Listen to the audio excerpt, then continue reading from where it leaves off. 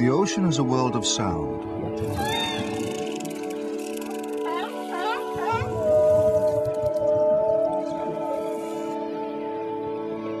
In the darkness of the sea, whales, dolphins, and other marine animals use sound to navigate while migrating, to locate each other over great distances for mating, to find food, avoid predators, and care for their young.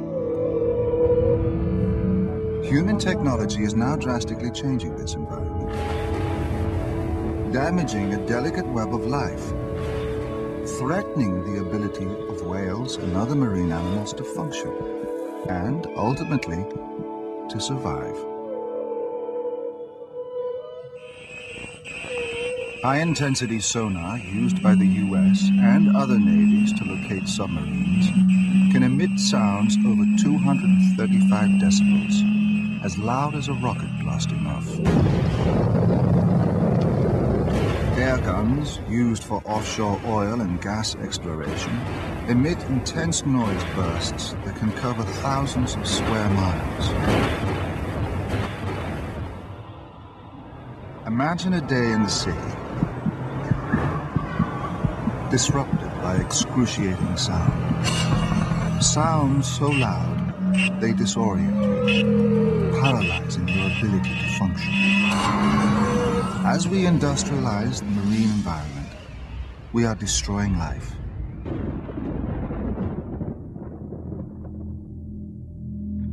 Bahamas, March 2000. A US Navy ship blasts high-intensity sonar during training. 16 whales strand, bleeding around the ears and brain. The US government report concludes the mass mortality was caused by high-intensity sonar. Beaked whales observed there for years were never seen again. Canary Islands, September 2002. 18 whales of 3 different species die on the beach in the wake of an international sonar exercise. Washington State, May 2003. Scores of porpoises and killer whales panic as a US Navy destroyer uses high-intensity sonar, and dead porpoises later are found along the shore. North Carolina, January 2005. 37 whales of 3 different species, some bleeding internally, strand and die along the outer banks after a US sonar exercise. The death toll continues. Canary Islands, 1985, 1988, 1989, 1991, 2004. Japan, 10 strandings since 1960. Greece, May 1996. US Virgin Islands, October 1990. Madeira, May 2000. Brazil, June. Gulf of California, 2002. September. Hawaii, 2000. July 2004.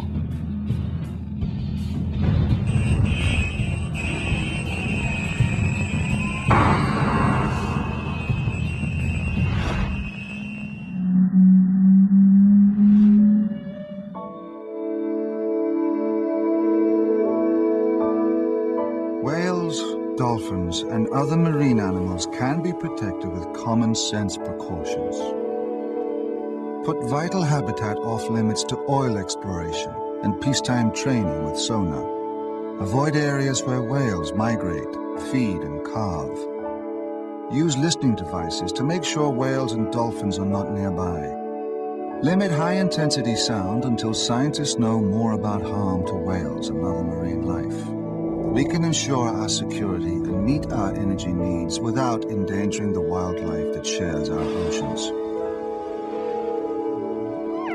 Help protect whales, dolphins, and other marine animals from high-intensity sonar and industrial ocean noise.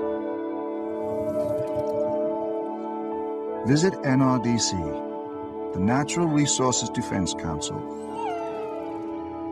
and IFOR, the International Fund for Animal Welfare online.